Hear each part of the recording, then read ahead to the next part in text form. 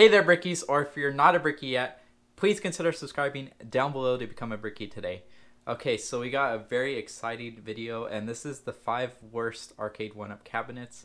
And this is just my opinion. I'm just trying to help you guys decide if you guys have place for one cabinet, the cabinets to basically avoid, in my opinion. So kicking off the list at number 5 is the Space Invaders cabinet, and the reason it's not as low is because it's just got phenomenal artwork. And if you do mod this to a 16:1, then the games don't matter really.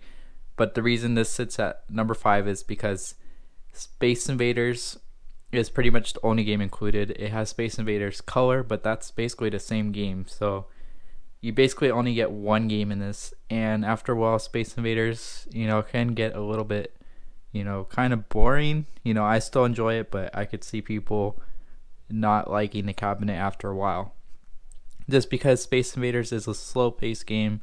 It's still a classic, but it didn't age as well as some other games. Number 4 is the original Pac-Man cabinet. This was the Walmart exclusive, mainly because it just didn't deliver in games. It had Pac-Man and Pac-Man Plus, but that wasn't good enough. And something that I still am mind blown and still wondering why is there's been so many Pac-Mans released since then, and none of them have Miss Pac-Man in them. So why has Miss Pac-Man not appeared on an ARCADE1UP? And it's crazy to think we're in 2020 now and still no Miss Pac-Man. It leaves me wondering, are they going to release a Miss Pac-Man cabinet later on down the road?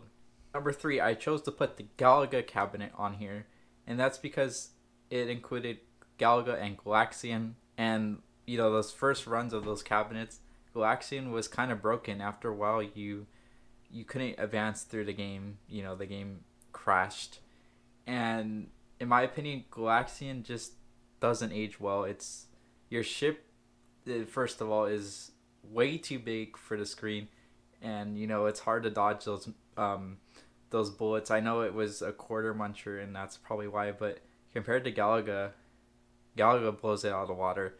And I wish it maybe included Galaga 88, would have been nice, but it's still at number 3 for the 3rd worst cabinet. Number 2, I chose to put something that may be controversial. It's the Street Fighter 2 cocktail cabinet. And I'm just wondering why did this cabinet have to come out? It's got a great selection of titles, and I wish this would come to a traditional ARCADE1UP cabinet, but unfortunately those games like Darkstalkers and all those Street Fighters are stuck on the cocktail version. And the main reason is the viewing angle of the cabinet. It's just not fun to play on.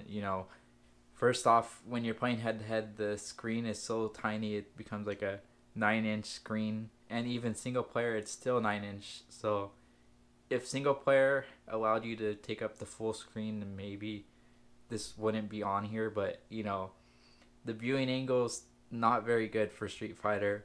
The small screen isn't very good, so that's why I'm putting Street Fighter 2, the cocktail version, on this list. So taking the cake at number 1, well, technically the worst cabinet, is the Asteroids cabinet. And it's got some great games, some classics: Asteroids, Tempest, Major Havoc, Lunar Lander. And the reason this is number 1 is because of the dial right here, the spinner. Had it had this spinner right here, which is Glenn's Retro Show spinner, it would be a different story, or even the updated spinner. Instead, it came with this spinner right here, which just did not work. And it wasn't even a spinner at all. It was I don't even know how to describe it, but it had a lot of clicks. And since then they did update this spinner, but that's $30 on the ARCADE1UP website, and I'm not sure how it performs. So if you guys have that spinner, let me know in the comments below. But this is the spinner I went with. It's 50, phenomenal.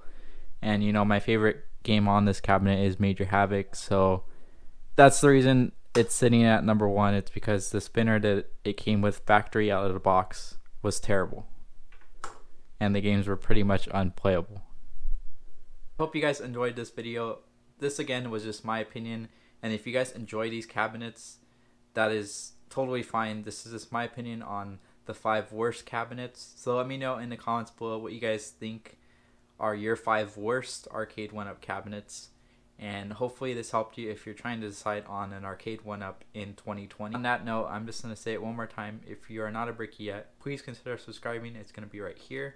There's going to be another video right here. And I just thank you guys so much for all the support, and just for watching this video. Just means the world to me. And remember, until next time, see you next time.